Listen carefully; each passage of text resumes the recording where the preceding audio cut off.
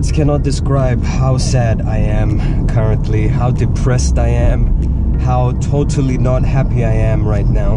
Before I get into that though, I need to make up for the fact that I edited out about a minute of my previous video on xHP. I need to complete my thinking on xHP, and then I'll go back to the issue of this specific video. So xHP, it's basically like having sport mode continuously. That's the best way I can describe it. It feels as if comfort has become sport mode. And to be honest with you, I feel that sport mode isn't that much different to comfort mode anymore. Perhaps the only difference is that you hear the pops and bangs from the exhaust, and you don't hear them in comfort, obviously. So that's more or less how I can summarize it. And I think that's an excellent change, because you want the car to be responsive and sporty and capable without changing any modes. You know, I made another video about the 16 modes we have available.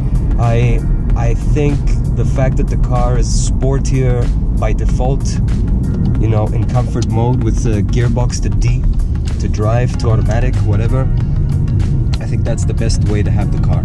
So I get in, I don't think about it anymore. I know the car is gonna make me happy even without me changing anything while I'm driving it. The other point I want to make is that, you know, the car is just more eager to drop gears now. So you're in 8th on the highway and you put your foot down on the accelerator, it goes to 4th. It drops 4 gears, and it never did this before as far as I remember. Dropping 4 gears, obviously you get that instant increase in engine RPM, you get that increase in torque. You're just ready to go.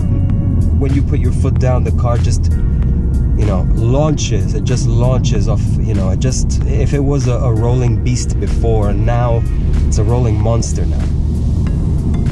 So xHP has done these two things, and the other thing is about the shoving forward that it does when you're you know, manually changing gears. It does this second to first as well.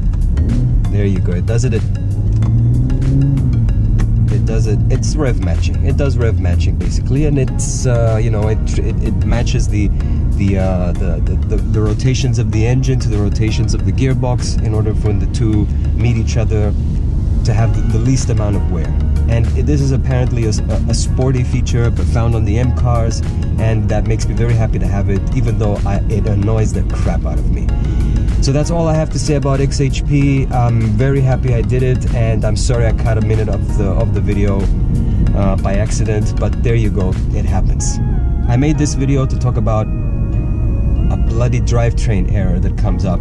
Let me start from the beginning. I did the stage 1 tuning, and on the highway drive back to Larnaca, this error didn't come up. That night I put fuel, 98 octane from Shell V-Power, and then the next time I drove on the highway, I got the error. Drivetrain error. You can continue your journey, but you know, you're losing some power, and I didn't quite know how to describe it. It felt as if there was a little bit of a pop. Maybe it wasn't a pop. Maybe the engine cut power and there was a sudden, you know, dropping back of the car, you know, deceleration. But in any case, it happened 4 times on the way back to the tuning company to put xHP. So it had nothing to do with xHP. Obviously, as soon as this happened, before we would load xHP, we wanted to make sure that it was not a gearbox issue, right? It could be anything. So we put in the diagnostic equipment, and it was a knock sensor, intermittent knock sensor. The guys scratched their heads and they said it's probably bad fuel.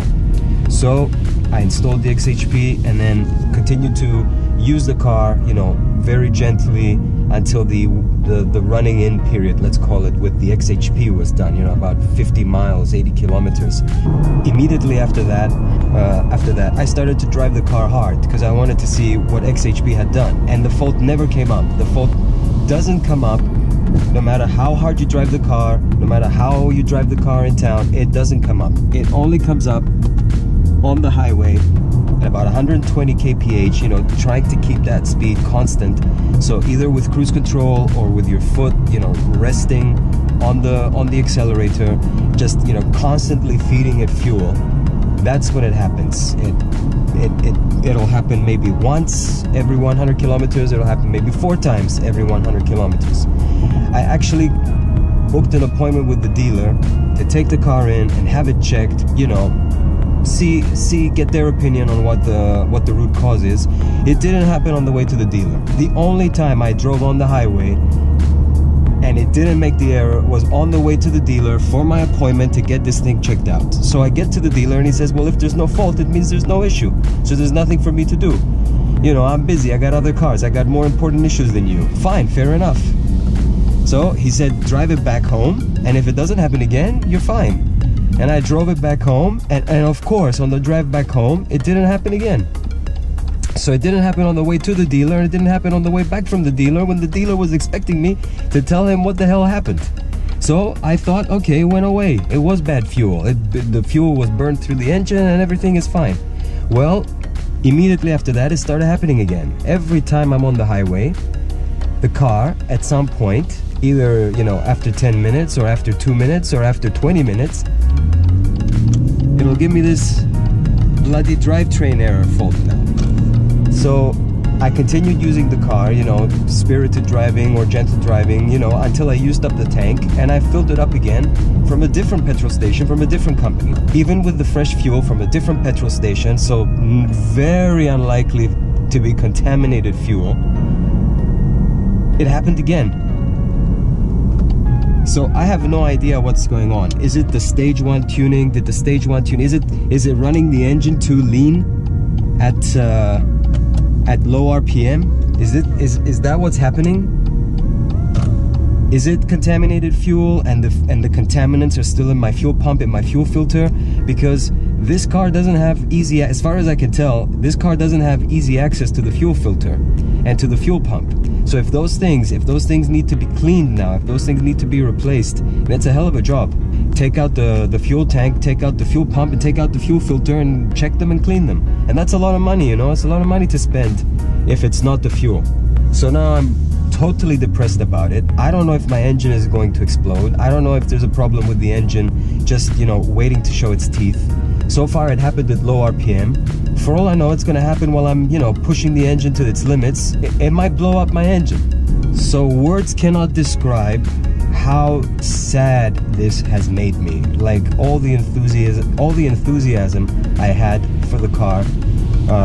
You know, the recent mods I've been doing, the wheels, the xHP, the stage 1, all of that has evaporated right now. My baby has a problem right now, and I want to push my baby to the limits.